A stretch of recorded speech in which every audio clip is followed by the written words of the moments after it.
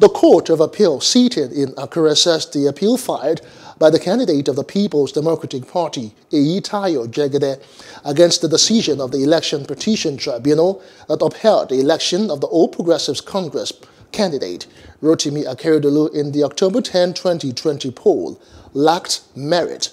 The five-man panel, led by Justice Teresa Orji Abadwa, gave the judgment after considering the seventh ground of appeal of Jegede. Jegede had approached the appellate court after the tribunal on April 20 dismissed his petition challenging the nomination and election of Akeredolu and Eyitayo for lacking merit. The judge said the appellate court came to a conclusion that the appeal lacked merit, though some of the grounds were meritorious.